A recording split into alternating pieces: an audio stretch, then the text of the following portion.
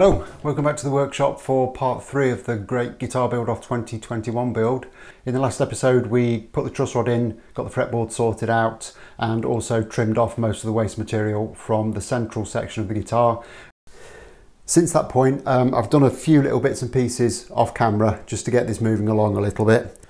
Firstly, the more I looked at the fretboard, the more I liked it and the more I thought that the figure in the rosewood was really going to stand out when it got a bit of oil on it. But the more I looked at the clay kind of dot markers that I'd put in, the more I disliked them and thought that they were detracting from the beauty of the fretboard. So I very carefully drilled those out and I've replaced them with some prettier perloid type markers. And I think it does look a lot better. It just lifts the fretboard with the lighter markers. Secondly, I've cut one of the copies of my design up and I've made a couple of templates for the halves of the body, and I've also milled the wood that's going to form the top and the back of the guitar. Now, working with reclaimed materials is fraught with dangers and it often brings a few surprises, and that is the case in this instance. The board that I thought was 30mm thick is in fact two kind of 15mm bits glued together, and you can probably see there it's not a brilliant glue joint in some of the places. So there's a potential challenge to be had with that, but we'll just have to see what the glue line looks like when we actually cut the pieces we need out. If it looks horrible, I'm just gonna have to be a little bit more creative. Okay, so for me the next logical step is to get the 4 pieces of timber that are going to form the 2 halves of the body cut out, rough shaped, so that we can start to think about getting them glued together.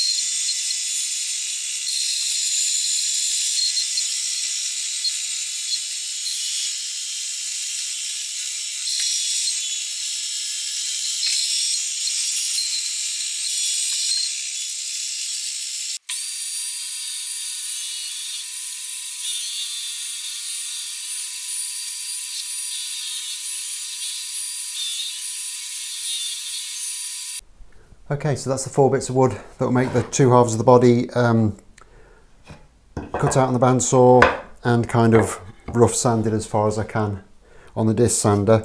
Now, I mentioned earlier that working with reclaimed timber can throw up the odd surprise. Well, this has thrown up another surprise, and the join that is clearly visible on here is nowhere to be seen anywhere else.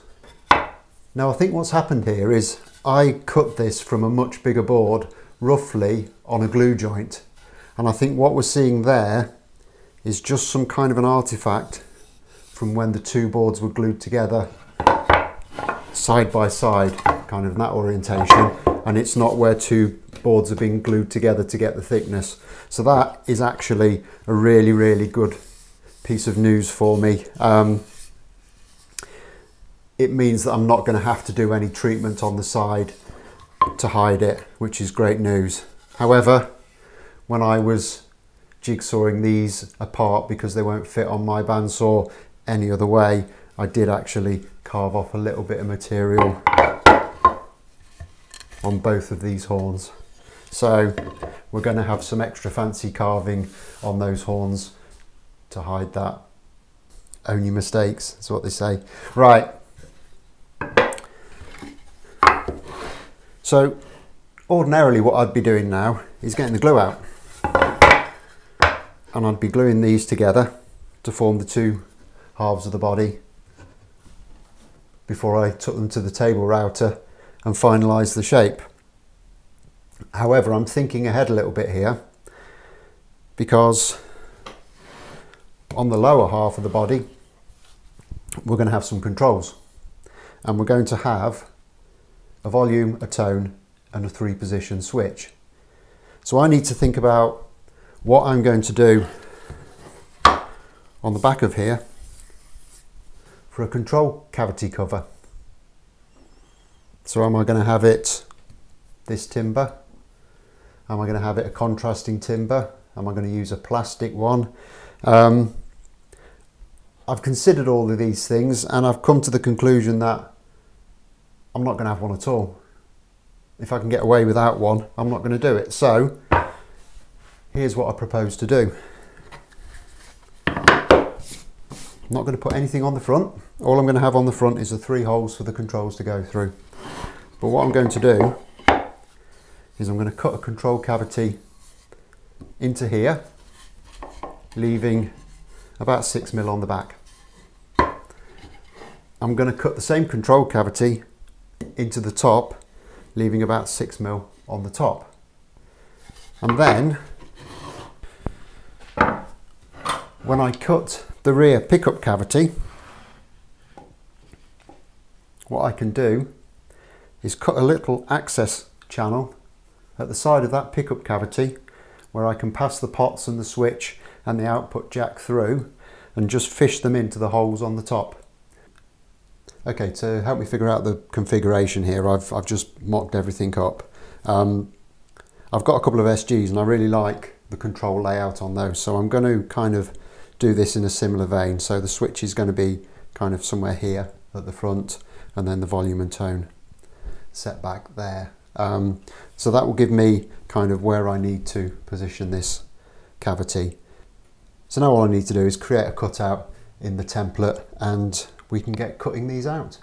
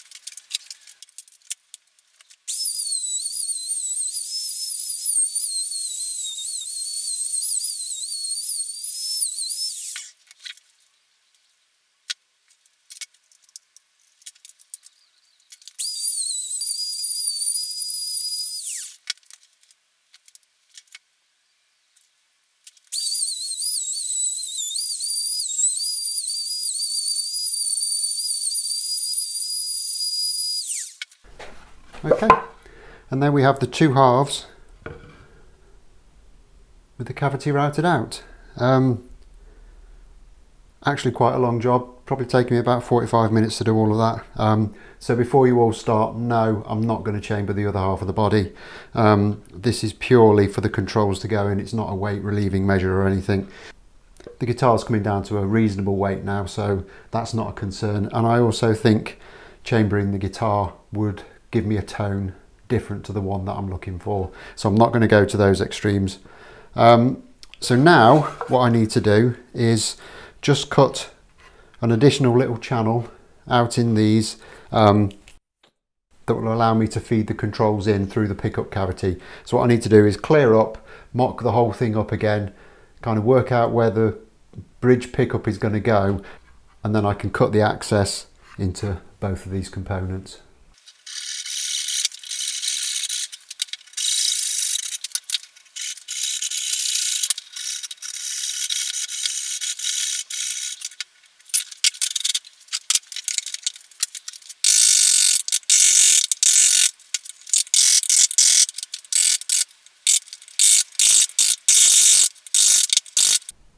Okay, so there's the chambers cut into the bottom half of the body. All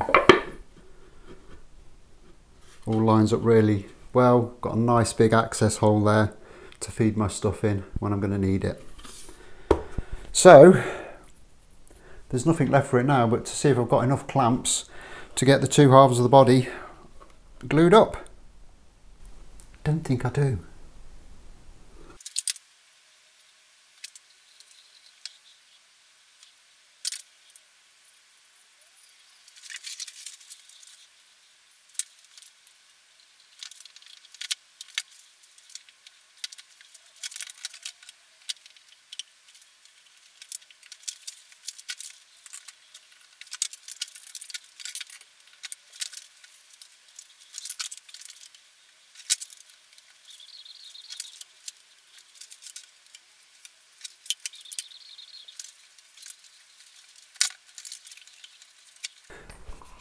Okay, so that's the first half glued up, and I've used pretty much every clamp I've got, so I'm going to have to do this in 2 stages, so I'll get back to you once the glue up's all done. Okay, so while we're waiting for the glue to dry on the 2 body halves, we can turn our attention back to this central section again, and in particular this section that will form the centre of the body. Now, as I said in the last episode, I wasn't very happy with the look of this wood. There's a little blotch there, and there's this streak that just looks horrible, and I wouldn't be happy with that on the top of the guitar. Now, there's a couple of things I could do here. One, I could cut, say, 6mm out of this top section and put a nicer piece of wood in there. That would certainly work, but it'd be quite a bit of work. However, I've had a dig around, and in one of my drawers of random stuff, and you probably can't see this very well, I've got a couple of sheets of this bird's eye maple veneer. It's quite flamey. You'll see it better when I bring the camera in, and it's got some nice bird's eye figure in there. So my plan is, well, my initial plan was to book match 2 pieces of this onto the top, but there's some marks on it that I wouldn't really want on the top, and if I cut them out I wouldn't have enough material for what I plan to do. So what I'm going to do is I'm going to just put a piece of this veneer on the top section of the body, and I'm also going to put another piece of it on the headstock, so that will match right the way through. But you might also have noticed when I've been laying this out, I haven't been putting the wings of the guitar on like that. I've actually been positioning them like that.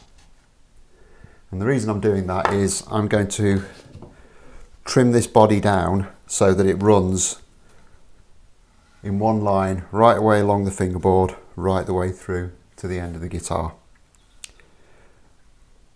And the main reason I'm doing that is because if I had any of this material left, it would be really difficult to get that veneer on and in place, because I've only just about got enough for the length that I need. Also, I think it will kind of look quite nice as it runs through at that angle. So the next step is I'm going to take this to the bandsaw, trim off this excess material again, and then we need to get this set up so we can route it to clean up both these faces and along the edge of the fretboard on the neck.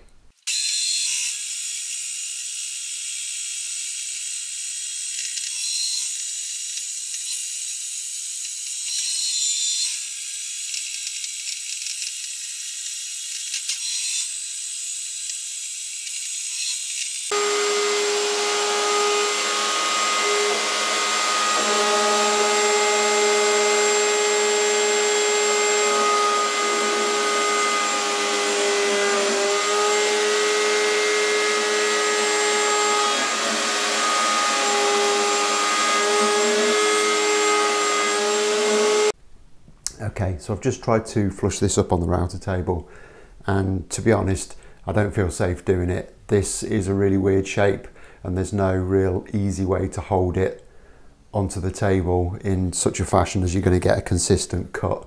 And also it was starting to grab in a couple of places, so I'm not going to risk it. I'm going to take it off and I'm going to go old school on it.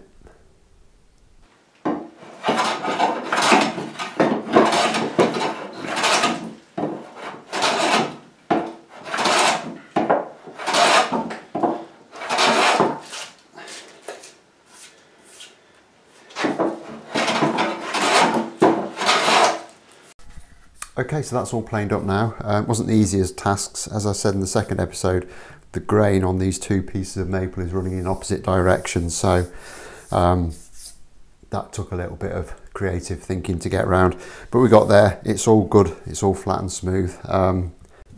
Okay, so the next thing I want to do is to get this piece of veneer onto the front of the guitar, and there's no great secrets to this. I'm going to just choose the nicest looking piece and have this towards the butt of the guitar, because a lot of this will be cut out for pickups or be covered with the bridge, etc.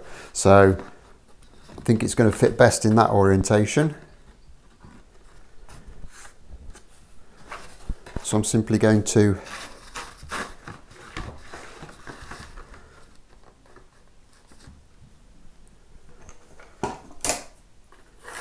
roughly mark that out.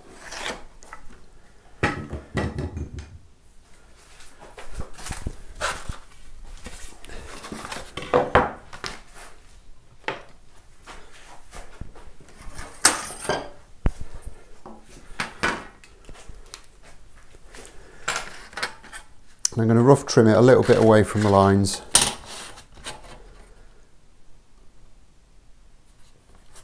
Now you can buy specialist saws to do this job, and I have got one, but I just find if you go steady, take a few passes,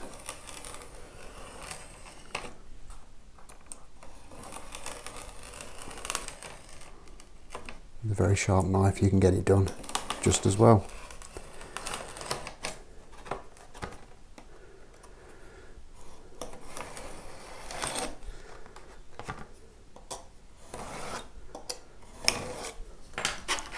Just like that.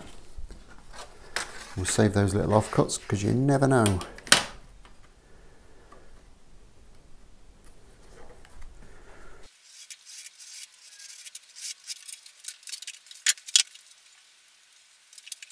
And then it's just going to be simply a case of getting some tight bond onto the top of the guitar, positioning this, and I've cut a couple of quite sturdy cauls, and then just get plenty of clamps onto there to make sure it's all pushed down really, really well.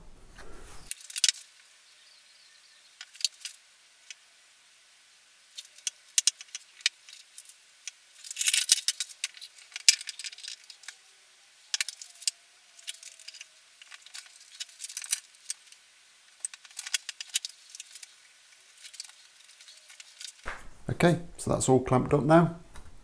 We'll just have to leave that a couple of hours to dry up and we'll see how we've done. With that drying, we can now turn our attention back to the two halves of the body, because these have come out of the clamps. They look to have joined really nicely. So next up for these is we get the templates stuck onto them and we get them to the table router.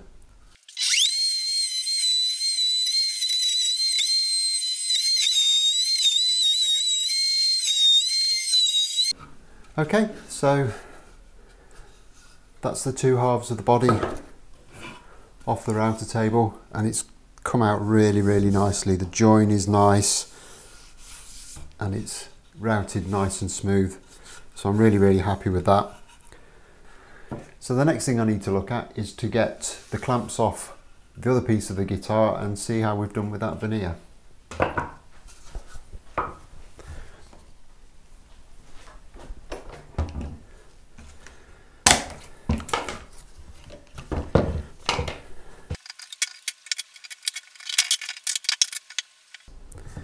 And the next thing I need to do is to just clean up the extra veneer that's around the edge.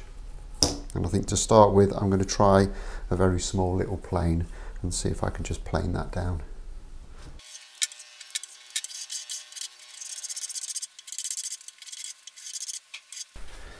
Okay, so it's time to get this all glued up now. Because of the complexity of this glue up, I'm going to do it in two sections. So I'm going to glue the top bit on first, and then I'll do the bottom bit. I've also taken the opportunity to just do a cheeky little bit of carving on this corner of the top. Otherwise it would have been kind of above where the fretboard meets. So just to make it easier, I've started that before the glue up. Okay, here we go.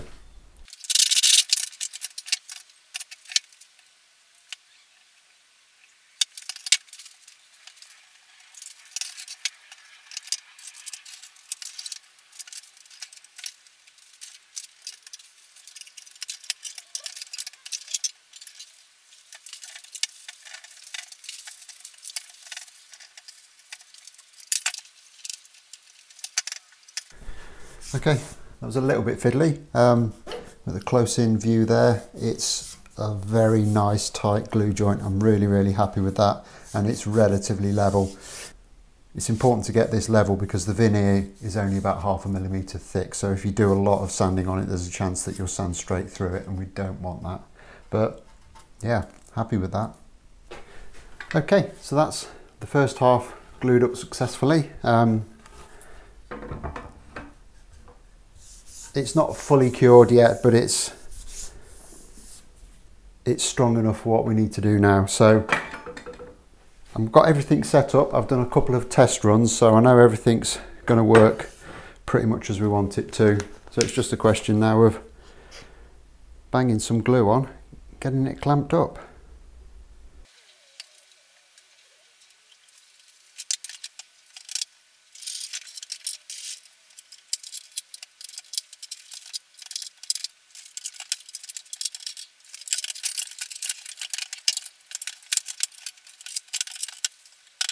Okay, and that's the second half glued on.